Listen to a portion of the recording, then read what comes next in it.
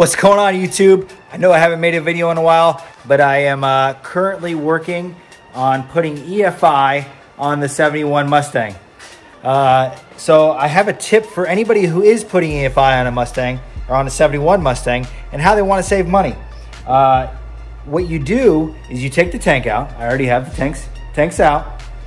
And on the top, there's actually a vent for it looks like a rollover vent or a vent to vent your gas tank so you don't get vapor lock. But if you get a Mustang hanger from a Fox body Mustang, a fuel pump hanger, this is actually a really nice one. It's from Aeromotive. It's just $250, but it's capable up to 700 horsepower. But you could actually get a stock one from a junkyard or even one off eBay, and it fits right in this hole. The only thing you have to do is, which is easy on the Aeromotive one, is move it up about 1/4 of an inch, and it fits right in. I'm gonna go ahead and throw it in there and put a flashlight on the side and show you exactly how good it fits. All right, fully installed. I'm really trying here to have you see the inside there, but it literally sits perfectly.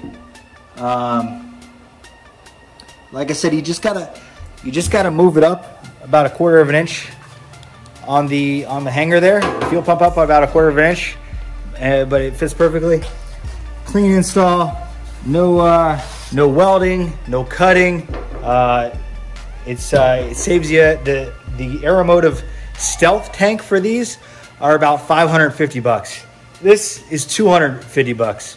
I can get you the part number, but if you go to eBay, you can buy the hanger and a stock fuel pump for $45. But I want to do all AN fittings, and I want to go about 650 horsepower, which is what the EFI is capable of, and now the fuel pump will now be capable of that as well. Aeromotive part number is 18638. It comes with a new gasket and flange, which actually bolts up or fits directly onto the tank. And it comes with covers for your fuel pump outlet there, and the instruction sheet. I hope you enjoyed this video. I hope it helped you save some money. Just comment, like, subscribe. Sorry I haven't made any videos for a while, but like I said, I've been working on a couple things. I painted my kids' floats are on top of my bug, but I painted the bug, just trying to get the bug ready to go. I see here, put new front headlights on the Mustang. I painted the bumper, and I actually installed a oil cooler. I love the oil cooler.